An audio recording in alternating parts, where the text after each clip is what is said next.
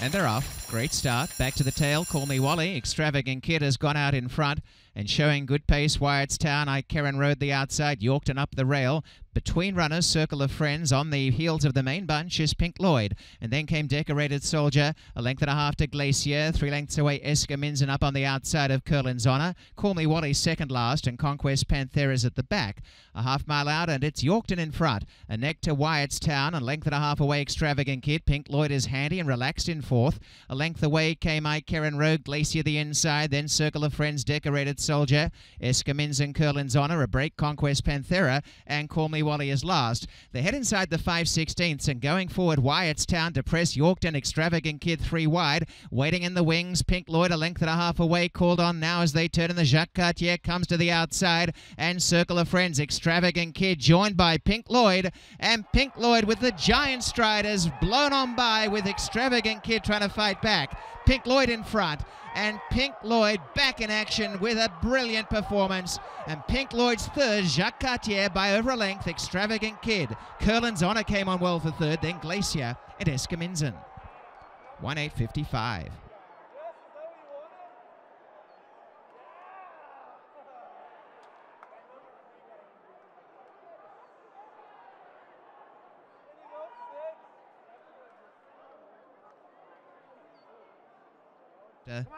From Gladiator Queen, bred by John Kerry, Pink Lloyd has now won 3. Jacques Cartier's is official.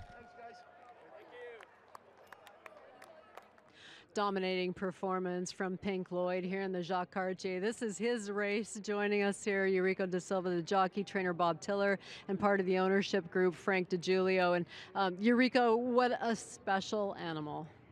You know what? He's very special. And last time I race him, and what I see, and you know what? And he's come back in this great form. Only a champion do that, you know, and he's a very lucky horse also, being with a great trainer. You know, Bob bring this horse today in the best shape that could be bring him today. I was just lucky to be there with him. You wanted to show something too. You were talking about to me just a moment ago. Yes, he's you know, I'm good friend with Ramon Dominguez, and he developed this new whip. And he's a very kind whip for the horses. Mm-hmm. And nothing better to ride the first time with this whip, riding Pink Lloyd. All right, the whip worked well today. It looks like it's just like a soft baton. You know what? It's very soft. Nobody need to worry about the horse being hurt, because it's a very soft. You can touch the whip here. It's very, very soft. And I'm very grateful that the steward allowed me to ride the race with this whip today, and I know they're looking forward to making Canada a great race. Continue is a great race here. Just continue being great. And thank you so much, everybody, and good luck to everybody. All right, thanks so much to Eurico, and oh boy, this is just the horse that keeps on giving. The entourage group, what a thrill for all. No, we're really excited. I mean, as you know, he didn't end the year off on the greatest note last year, and but I mean, it's just fantastic for him to come back like this and to win this race for the 3rd time, and it's just wonderful. Bob's done just a fabulous job with them. I mean, they've dealing with new changes to the different rules, but I mean, it's just fantastic. I mean, it came in with a lot of apprehension, but it was just, I mean, he broke on the money, it looked like, and just kind of speechless, but very happy. It's such a thrill, and we'll go to Bob now. Congratulations, Frank. And Bob, you live and die with this horse. You've trained a lot of really nice horses over the years, but this guy has a special place in your heart. He's got, yes, absolutely. He's got a very special place in my heart, and you know what? He proved it again today, that he's just a fabulous animal. And you know, we've run into issues with him. We've worked on his issues, and here he is winning this race 2nd year in a row. And you know what? I am just thrilled.